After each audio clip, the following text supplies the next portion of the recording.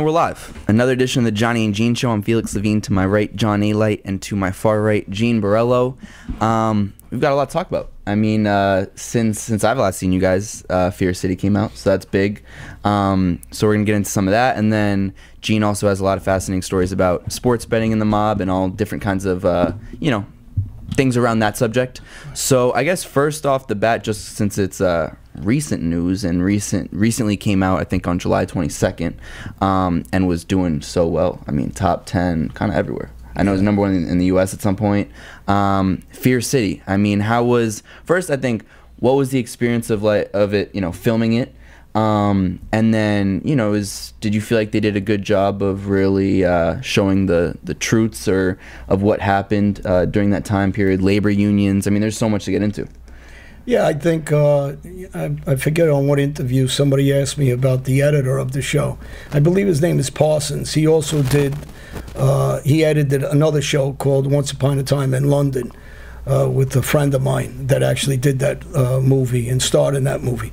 So I think a big part of it is the team that worked on Fear City, from the production level to the directors and the guys that ran the show itself. They did a great job, because what they did was depict the mafia from the past to the present, but the storyline was obviously the implement of the law, the RICO law, which Giuliani brought, which destroyed and decimated the mob.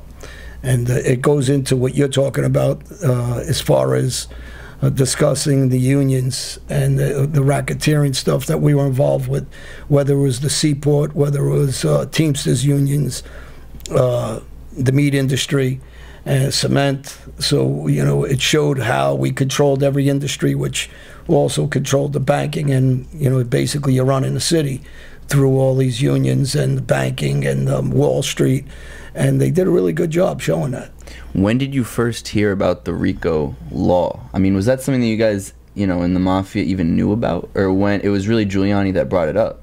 Yeah, it was Giuliani brought it in. And it was a law that was really made for white-collar criminals. And they switched it around and used it against the mafia, which we all learned what it meant pretty quickly. I was joking about how we all got educated pretty fast, because we knew it was, you know, the beginning of the end by this law coming about. And then Gene, yeah, no, I was going to say, Giuliani got the RICO idea from the Joe Bonanno book. Joe Bonanno wrote a book, and basically that's where Giuliani got all his ideas from to create this RICO Act against the mob. So actually, he's the one that actually gave Giuliani the idea in his book. How different was RICO implemented in like your time period? Do you know? Oh, we knew about it already. I mean, we already had seen 100 cases of it. That didn't scare you? No, I mean, not really. You know, we know it's like this when RICO. It depends what kind of RICO charge you have. You know what I mean? There's all different kinds in it. You know, obviously with RICO violence, you know, you have RICO gambling, you get 5 years, 3 years. When you start having violent charges in that, 20 years, 30 years, you know, they have minimum mandatories of these made-up guidelines, you know what I mean? So RICO is very dangerous. By the time it came into our, you know, our generation, we already had the whole neighborhood was in jail. So everybody knew what RICO was, you know? Do you think if there was no RICO law, the mob would still be functioning just as it used to? Oh, 100%, because now when they bring a case, they can take down a whole organization. You can bring 100 guys in on one case. You know, before, these conspiracy laws were completely different. It was hard to bring down groups of guys. You could bring down individuals, it'll take you forever, and even individuals, it was hard for that to stick. But now they have this law, which is kind of difficult to teach somebody that doesn't understand it in the public.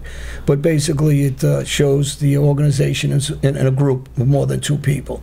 And when they implemented that, they're able to knock down 15 or 20 guys. So especially in these construction industries, and you know, in the commission case, where you're able to decimate everybody at the same time.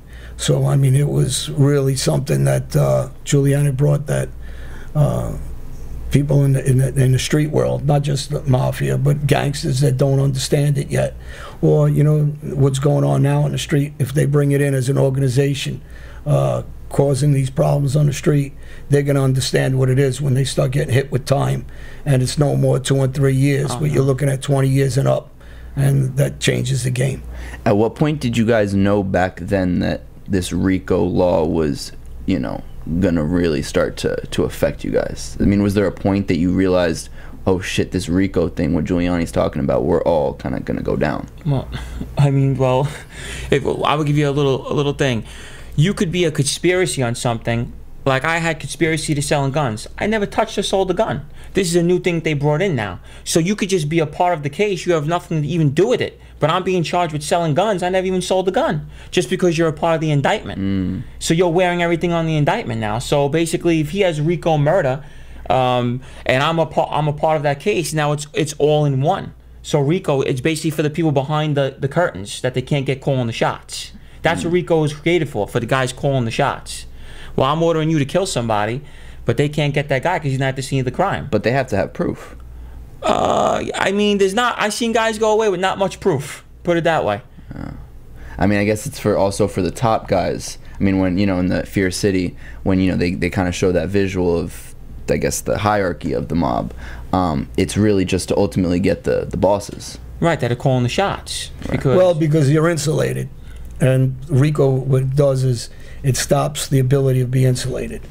So by implementing this law, you're bringing in charges of, although I'm doing the actual shooting, the guys that ordered those hits are also part of that RICO racketeering to further the organization. That's really what they're charging, saying that our business furthers an organization as a group, and that's the way they lock us all up. Was there a common hatred back then for Giuliani when he started doing this stuff, or really started bringing it? My Uncle Andy wanted to kill him.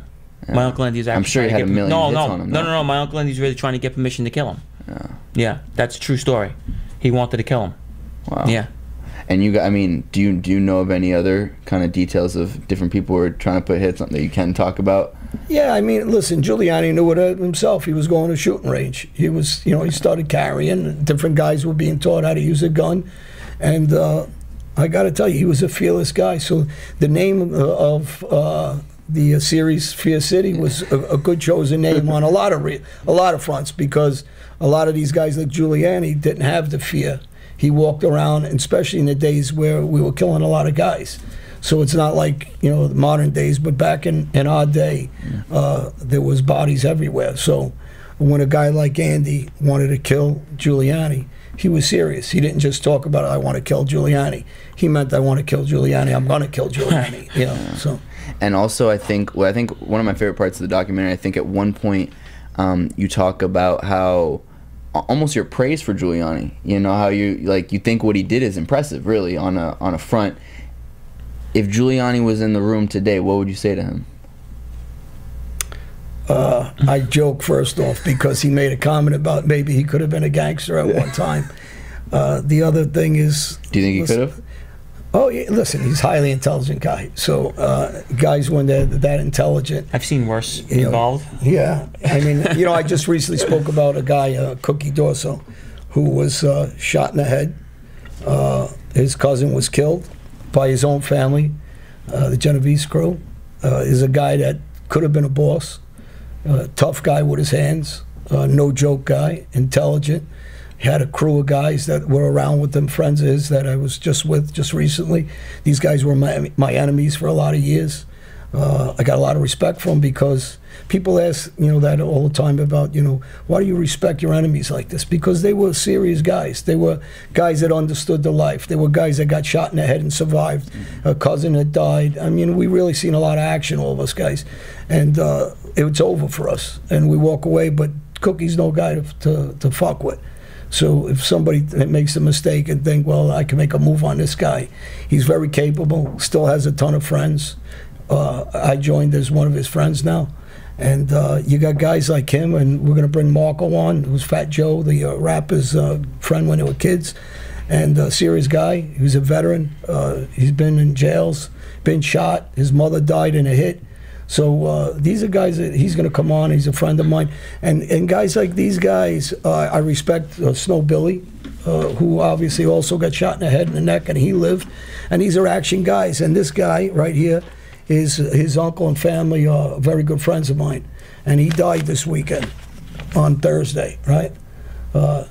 9 bullets into his car, young kid, 21 years old, Albanian. I'm sick over it. I respect the family. My condolences to them, to the uncle. And, you know, when I talk about all these guys and all these killings and all these shootings, these are real lives. And this is what we need to talk about with kids.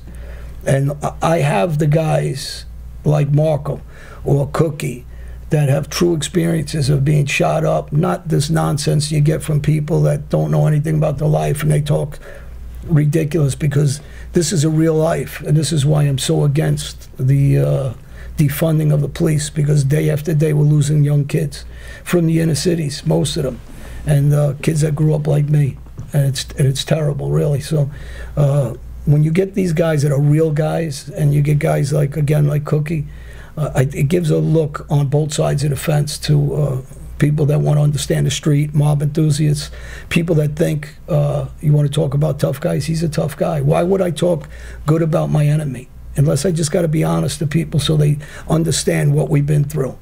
And his friends, and I've brought up Anthony Tabita before. There's another guy out there, Fabi. These guys are tough guys. These guys were legitimate street guys, gangsters, whatever, and they changed their lives. And, you know, these are guys that I highly respect, that I want people to listen why I speak so highly of certain people. And they seen action and lived through it. Yeah. And I think also, I mean, you know, even in knowing you and even seeing you now, seeing you choked up over, you know, you truly have changed your life around to talk about kids. And I know you because, you know, you'll call me on the phone and we'll have these conversations off air. It's not just for the camera, you know, it's truly something that I know you're passionate about. Now since Gene just got out, right, he's passionate about. So, you know, I guess just a reminder for listeners and people out there that this show is really about that, is also well, to... I wanted to say, also, you understand something, the gang violence is still real. Yeah. The mafia might be watered down and it might not be going on with them. Right. You know, they haven't shot nobody in probably, you know, who knows how long. But I'm saying for the gang violence, the Bloods, the Crips, the Batias, the Dominicans, it's still dangerous. I mean, they're still killing and shooting every day. So it's really, they're still out there. But it's crazy because we don't even... There's not that much attention on it, you know? There never is. Yeah. There never is. Well, that's the idea why I keep bringing in different guys from different ethnic groups, whether they're Greek, whether they're MS-13, whether they're Latin Kings like Chuck. You know, some of the gangs, you know, we got a couple of guys that have come on from motorcycle gangs. And I want to show that I'm just talking about the street. It's not necessary. We just happen to be involved in the mafia. But I want to talk about other things besides me and Gene in the mafia. I want to talk about real guys that been shot, that survived it, or had family members that were killed, like his cousin. And, you know, this is really the reality, not the... See, it infuriates me when you get adults especially talking nonsense when they should be teaching these kids. But they don't know the reality of it because they didn't live it like us. So, you know, I know what it is to be stabbed up and shot, and so do these guys I just mentioned. How do you think, you know, I think it's something that's never talked about in schools, and especially I think in communities where kids are especially at risk of getting into gang life. How do you think these kind of topics should be brought up and taught to kids? Because I think, you know, you go to perhaps an at-risk community where a lot of kids are going to go towards gang life, it's probably good to have a program taught about what, you know, do you think, what is the best way to teach people about not getting into gang life or mob life or anything, you know, crime related? Well, I like art, I like music, right? I'm not particularly good at either one of them. And, you know, I understand that it's a subject in school. Yeah. But they should also have, and I've been talking about this, having classes when the kids are young in school so they can identify and understand at a young age how to stay away from the pitfalls of things that all these guys I just mentioned, and myself and Gene, we didn't stay away from. So if it's like anything else, if you exercise young, you continue exercise as you get older. And the same thing, exercise these kids' brains to stay off the street. Let them keep hearing the negative things about the street. Teach them at a young age there is no good ending when you're on the street. And hopefully that, you know, some of these shows that we're, you know, talking about in Fear City, and they show that. And also, I want to say I had a lot of interaction with the young gang members in jail, in Rikers Island especially. And if you talk to a lot of them, they really have no other choice. And I'm not using it as an excuse, like people say, oh, well, you have a choice. What about when you wake up, you have no food, your mom and dad are possibly on drugs or dead or gone, you have nobody looking out for you, and now they wake up and they're telling me I got to survive. You know, what are they doing? They can't get a job. And a lot of these, they go to these gangs. They think like it's a family. Well, they look out for each other. Oh, you know, sell drugs to me on the block. Do this, shoot this one, shoot that one. So that's all they know. You know what I mean? So they get caught up in it and they think that's what it is to make a few dollars to almost to survive because they have nothing. So what do you do then? Like I said, they're in a bad spot. A lot of these kids that come out of these bad areas. They really don't have a choice sometimes. And a lot of people don't want to hear that, but it's really the truth. Look, wait, I want them to see this, right? If this is up, they can see this. This is a real kid, a nice kid. He's gone. His parents are going to suffer forever. Never going to have a right life again. And that's the part that, and being Albanian and being friends with my, you know, his uncle since forever, 30 years, that's the part that they're not seeing. You know, they're just seeing what they want to see or hear, and just what he said. The reality is this: they're dying left and right. So again, and let's not get political, but defunding police isn't the answer, because this is the answer: body after body after body. Last week I talked to you also about another friend of mine who lost his son. A 7-year-old just got killed. What about Chicago? Last week. Chicago was 160 shootings last week. Insane. So the thing is, if we really care about these kids, if people aren't happy with the police, some people aren't, some are, whatever, let's talk about training them better then. But I says, and with everybody who has parents out there that are concerned or elderly that are scared to walk the street, they got to understand that these kids keep dying. And, you know, people in wealthy neighborhoods aren't dying. So I think that, you know, this conversation's got to be opened up again. How do we protect the young kids? And just what you said, some educational classes at young ages should be implemented in every school system from elementary school on the way up. And then the same thing with the police force. They should be visiting these schools on a constant basis. There should be development of community, like in Ocean County. Mitch Little is the chief of police. He has so many programs. He interacts with the kids in the area and the adults. I mean, he really is running something that was really impressed when I was down there doing talks at one of his academies at the college. And I think every city, every state should have this, and there should be better communication. And the only way you're going to do that is implementing some of these programs, and also not defunding police, but fund them and train them a little better if you think there's an issue. Do you think that if you had programs and maybe been educated about some of these things when you were young, and same for you, Gene, do you think it would have maybe swayed you out of living a life of crime? 100%. For me, because as I got older, I had some good people that were behind me, you know, pushing me in the right direction. As an older guy, that helped, you know, change my life. And then I, you know, paid it forward, and I talked to kids all over in schools and juvenile centers and parents, and now he's doing the same thing. So, yeah. For me, I was a knucklehead. So, you know, I mean, when I was growing up, I probably, like now understanding it now, I look back, I was just, you know, I was probably going to go into the wrong way regardless. You know, even why do you think that is? I don't know. It was just the way I was. I don't know. I went the wrong way. And there's going to be certain kids that are going to be like that regardless. You know what I mean?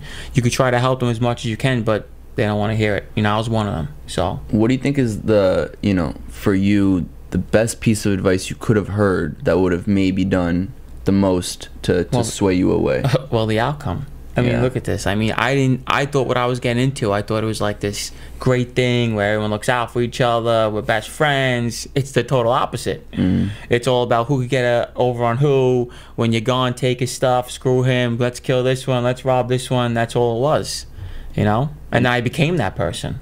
And you never, did you ever understand some of the repercussions or ever really? No, I didn't care about them at the time, you know?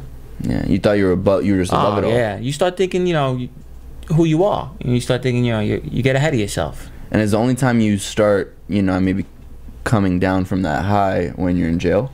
Oh yeah, and Or is also it when you bef- realize when you see everybody turn their backs on you, and you start seeing the people that you love and care about, like, wow, you're the only one here. Yeah. Two out of all these hundreds of people I used to go out with and party and hang out with all my friends, and now there's only like 2 people here. Yeah. That's when you start seeing what's going on. You know, nobody cares. That's the true saying. And how do you? I mean, I guess for the both of you, how do you rewire your brain at at an older young old but once you're a little bit older than when you're a young teenager or whatever, to rewire your brain to not be all about that violence all the time? Well, also I think when you get older, you get more you calm down more. You know what I mean? Really? When I was a teen, yeah, I really do. Because when I was in my 20s, I was just out of control. I think when you get a little older, you start calming down in general. You know what I mean? I think that's what it is. What do you think? Is Yeah, it? I mean, age is experience, so you're gonna, see. And then, like I say, I consider it off. Like yesterday, I was back in my old neighborhood because of this, and I don't even want to say his name to disrespect this family.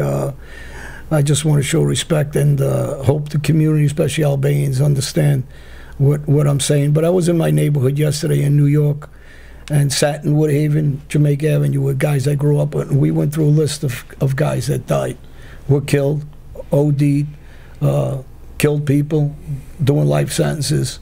And I mean, I'm not talking about 1, 2, 5, 10 names. When we do these shows, I just rattle off probably about 10 names just now of guys that have been shot and survived or died. And, it's terrible to have that existence like that. So I think as you're getting older, I keep saying the same thing. We owe it to guys your age. He owes it because he lived it, and he's a little in between our ages. And there's a responsibility to hope that you teach these kids the right way so they don't end up what we've been through, Right. Yeah, it's true, but also, I didn't want to. I want to also explain something real quick, because when you have guys from the old generation, like for instance in my old family, right? You have guys that are coming home now that are from the old generation. This is not a good thing, because they still think it's the 70s and the 80s. So now they're running the family. When they come home, which is happening right now, we have guys that just came home that they're serious guys that are now took over my old family, the Brown family. But they're gonna come home and say, what the fuck is this? This is a joke. They're gonna be still thinking about killing people, doing all this stuff from back in the day. So this is actually bad for the younger guys coming up now, because these guys might say, all right, well, you gotta go do this work. Go do this. And because they're still stuck in the old generation. Now the new generation, where I'm from, they don't throw bricks and blackouts. They're not doing no violence. They're doing sports betting and loans. So it actually could be dangerous right now with the old timers coming home once that for the kids that are coming up, not realizing it's not going to be, oh, go punch him, go slap him, go kill him. Now you're putting the kid's life in danger. Now you're setting somebody up to go away from prison for the rest of their lives, because these guys that are coming home from the old school era, his era, or a little above, believe in murder. They don't believe in punching you. They believe in killing you. So that's another thing I want to explain to these kids. Don't get caught up in this stuff right now with this mafia stuff or any stuff, because when these old timers are coming out now, which they are, they believe in a whole different ball game. You know what I mean? Do you think that, the mafia was here at one point, then it kind of dipped to now? Do you think there's going to be a resurgence? Not a research. It's like this. When you get old timers, like I said, they believe in what they believe in. They don't care. It's embedded in them. That they told my boss at the sentencing, this is embedded in your blood. You'll never change. You know what I mean? That's what they told them. It's embedded in you. It's in your DNA. So when they come out, that's all they know is mafia, mafia, mafia, and they're still going to live by these ridiculous rules that are so stupid. Do you think it's true that it's in your DNA? I mean, it could be. I mean, I don't know. To be bad, maybe, but I know you. When you're accustomed to watching violence as little kids, it's just normal. It's not it's in your DNA, I don't think, per se, but this is normal development for us. Most kids are in a normal household, but when we're from the inner cities, that's why you always hear me speaking up so much for inner city kids, whether they're Indian, whether they're black, whether they're Spanish. I don't care about color. Everybody knows that already. I've said it 100 times. I just care about the inner city kids. We're accustomed to watching violence since we're young. Dysfunctional households, whatever we have. But as you get older, you start to understand the world a little more. You mellow a little bit more, experience. You become friendly and respect. You learn, even though you might not agree with somebody and they're your enemy, you respect them for what they are and the ability they have, whether it's good or bad. And then as you're older, you become friends with guys you never thought you'd be friends with, like I just said. And I just spoke very highly of a guy that tried to kill me a lot, that a group of guys that tried to kill me were serious killers. And guys that have been shot up themselves and survived, and their family members killed. So this is not just, you know, and the part is, anybody that's out there that has that hate in them for the message, they better recheck themselves and rethink. You know, this ain't about me, it's not about Cookie, it's not about Tabita, it's not about Fabi, it's not about Gene, it's not about, and I could go running those names. It's about respecting life and teaching these kids not to live what we lived through, because we know the suffering with it.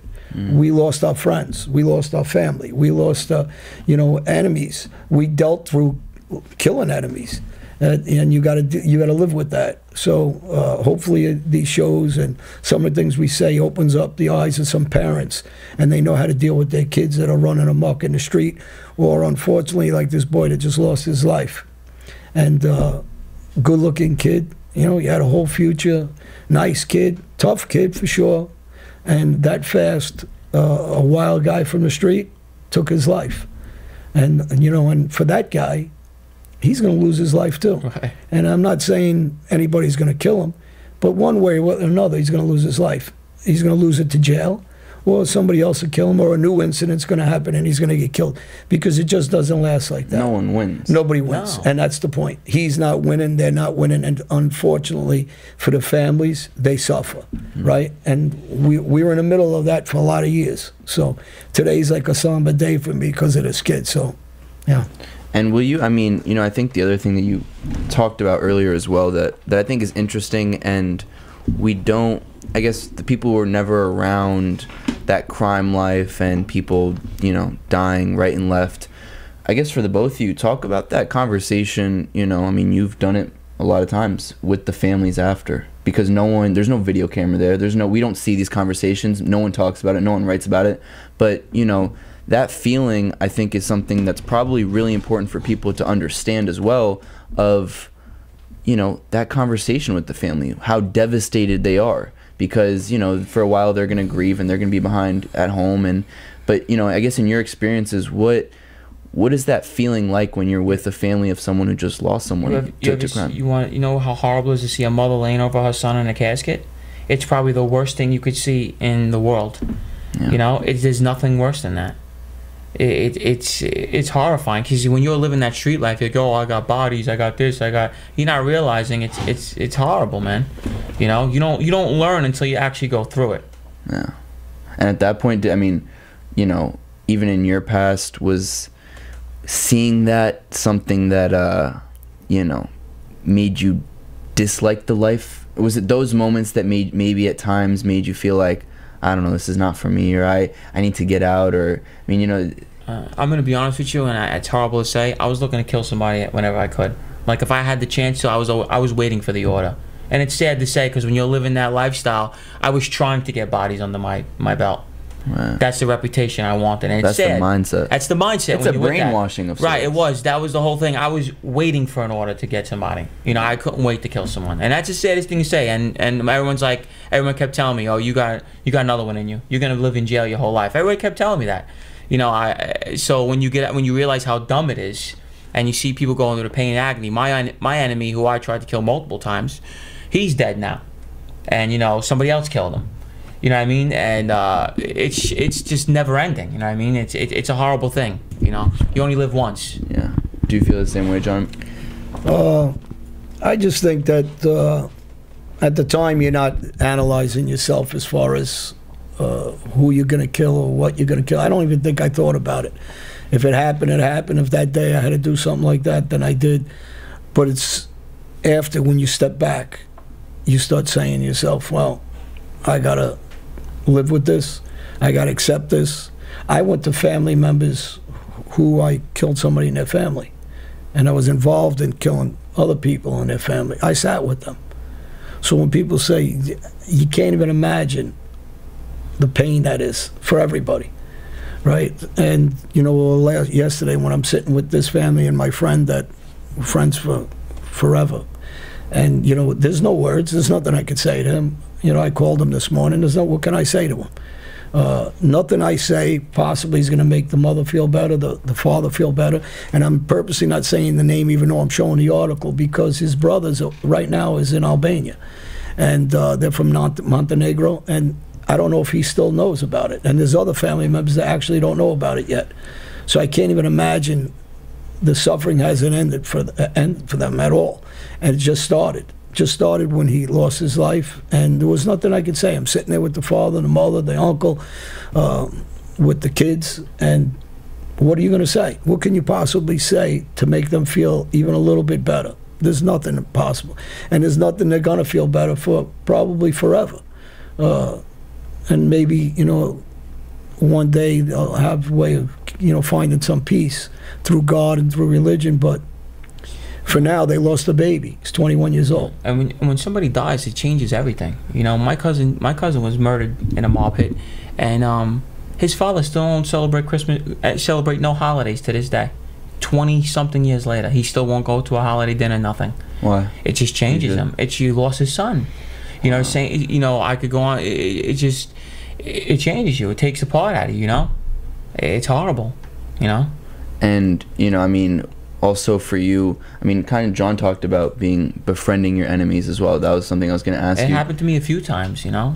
It happens. I mean, you're in the street life. I mean, it's weird, you know, obviously, you know, like I said, it's a very awkward situation, but, you know, you get over it, you know, especially, I was just chaos, man. So I don't know, you know, I didn't really care. You know, it happens a lot. But do you really trust him at the end of the day? You don't.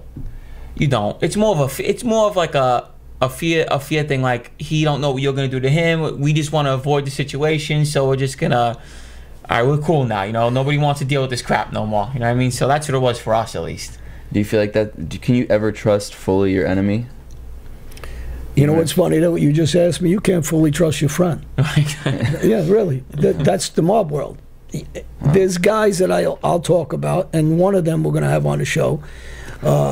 He was a boss of the patriotic family, you know, Bobby, and he had a wild life, you know, and later on he became a pastor.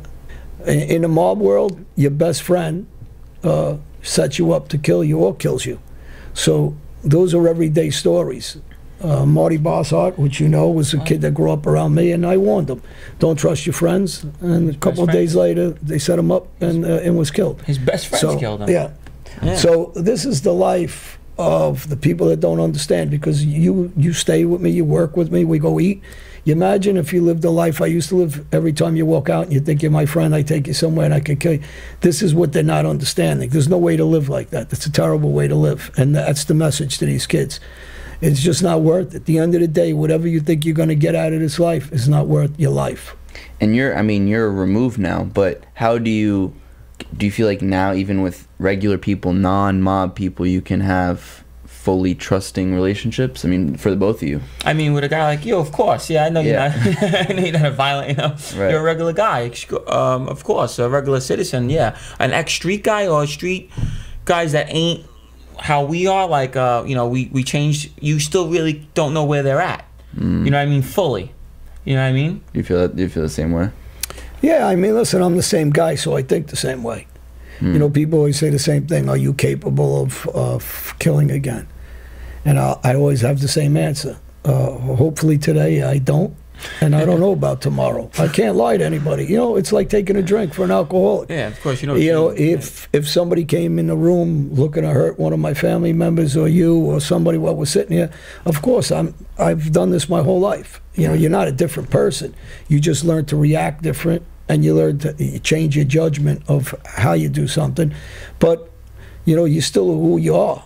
And every day it's a work in progress. I don't lie to kids because I want them to know it's going to get difficult at times. You're going to want to react physically, and you just don't do it because you respect your life more. And that's the difference. You know. Is there one go-to like maybe thought or thing that you can do when you feel maybe like a quote-unquote flare-up or something? Just, I guess, for people listening, if they're ever in a situation where they feel that old self coming in, you know, of maybe like a deep breath, or I don't know what it could be, if there's a kind of a go-to that you guys have had so that you don't channel that former self. Well, here's the thing with me. You gotta understand something. When you're living that street life, you wake up, and when I used to wake up, all I thought about was crime, who I'm hurting, what I'm doing. what do I got to do today? Where do I got to collect the money? That's our life. It's not like it's make believe. That's what I did. I woke up and I worked for the mafia, and that's all I did was crime all day. So to change over now, when I wake up nowadays, it's a whole new ball game. I mean, I'm waking up, sit on the couch. There's really not much to do. You know, you're definitely less stressed out. Definitely less stressed out. You know, I'm always looking. You know, don't know who I got to get today, who I'm sitting on. You know, because my department was collecting money, and a lot of times with collecting money comes deadbeats and guys you got to chase around and beat up and assault, whatever you have to do. So now it's less stressful. You know, now when I do get mad, I just think about I don't want to go back to jail. That's the biggest thing. That's what always keeps me, like he said, I'm still the same person. If someone comes to hurt me, I'm going to defend myself, obviously, but I'm not going to go look for it like I used to, because I looked for it. That's good. Yeah, and that's I think that's also a really important factor, is that you're now able to make that switch. Like, you understand that switch as opposed to me before. Well, you need positive role models. I mean, Dave Gentile is a guy that was a friend of mine since the late 90s. When I feel like I'm having a bad day, or I think I'm thinking the wrong ways, I pick up the phone, I talk to him. He's like a brother to me. And he helped me through a lot of this over the years. And he was law enforcement. So he's a guy. What are those conversations like? Well, he's like a brother to me, so I just talk openly to him. You know, I just call him up and tell him, you know, I like to crack this guy over the head with a bat today if I'm mad at somebody, and I just say it like that. And, you know, we talk, and that's it. It's the walkthrough. And then I do, you know, with therapy, and I did it with him when he comes home, because it's got to be somebody you could talk to and just release it a little bit and then let it go. You know, and you're not looking to go backwards in life, you're looking to go forward. So you got to just be a realist and say that, you know, people get angry every day, every average person. An average person who's not a gangster might get into a fight, and he's got to think, I can't fight anybody. I got children at home. I got a responsibility. I got a good life. Why would I throw it away for this bum that's trying to fight with me, probably has nothing, or he has nothing to lose? Or maybe he is a nice guy and he just had a bad day. Because there's guys that I met that were my enemies, became my friends, and there was guys that I met that were my good friends and became my enemies. So it just depends on what life brings you, right? And you got to be open-minded to that. And if, you know, I guess maybe and I think, you know, a lot of people are lucky that they have someone to look up to. But if in the event that you don't have that role model or that person that go to, you know, what's maybe your best piece of advice for those people on how to, you know, I mean, and it's great that we have shows like this so that you can talk about it, so that maybe they can listen, and this will be their outlet for them. The mosque, synagogue, church, religions, faith leader, whatever you choose, whatever your belief is, therapy, exercise, positive. These are all positive things. Reading, the Bible, anything that helps you walk through, or people like ourselves that have been through it, reach out. You know, we talk to hundreds of people weekly, monthly, parents that call. So it's just positive people putting you in the right direction. Not the guy that's going to tell you, yeah, you're right, here's the gun, go shoot him. Right. I mean, those are people you want to push away from your life. You know, you don't need to prove something and then go on a gang to prove it. Yeah. You can prove it to yourself by looking in the mirror and say, I'm going to do something right today. Working out for me cools me down too. Really? I love working out, so that does cool me down. Because I get hot quick. I'm a hothead, so I get mad fast. Within that 60 seconds, anything could happen to somebody. When I cool down, I'll start, you know, I relax, I calm down. Now I'm older, I handle things differently. I'll go in the bathroom. Maybe I'll talk to myself if I have a couple of relax, Gene, and that's what I'll do. You know, try to calm myself down. And working out will really relieves my stress. And I mean, now you've been home. What? It's been 6-7 months. Almost 8 months now. Almost 8 months. Wow. And have you felt that kind of progression in your own, I guess, like, psychological development of being able to just kind of calm down and finding those different outlets and ways to kind of... Well, my mom and my family joke because they never knew me to go 90 days without an incident. So they're just like, wow, this is so long. Even in jail, like, I never went more than 90 days without a fight, an incident, or some kind of beef, because I fought with everybody. Even in the street, I beefed with everybody. So it's like, my mom's so in shock that I have not been in an altercation yet.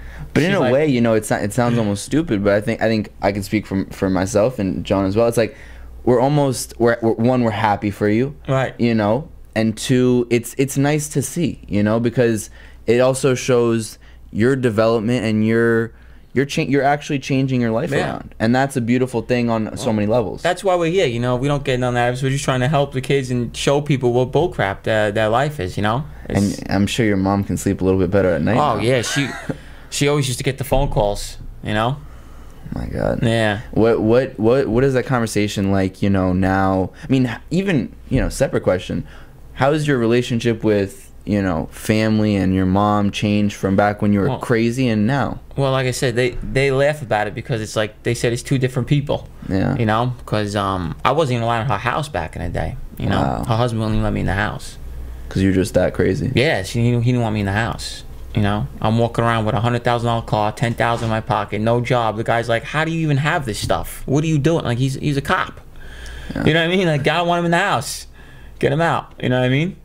And for you, I mean, what's that feeling like for you to know that you now have, I guess, a better relationship with family and mom? Oh, it's cool. I get along, and now it's like I get along with people a lot better because I had nothing to talk to with them. What do I have in common with them? Right. Oh, what's up? What'd you do today? Oh, I shot somebody. Like, what are you gonna talk about? Oh, I robbed this guy. It's like there was nothing in common to talk to with a regular person. Now I have, I could sit down with my family and have regular conversations now, about regular things, not just mafia crap, all that stuff, Is it also hard, though? Because, I mean, even if it was things that you couldn't relate about, it's still, I mean, your guys' days were crazy. I mean, event-filled, adrenaline rushes. What? How do you, are there ways in which you can find that excitement other ways now, even if it doesn't mean, shooting people or doing, bad things, let's put it that way? I mean, yeah, I guess I try to keep my day busy all day. I really do. I try. I love watching sports. I work out. I just keep my day occupied. You have to, because if I sit around, I still have to think. You know what I mean? That's what I don't want to do. Yeah, that's interesting. You know what I mean?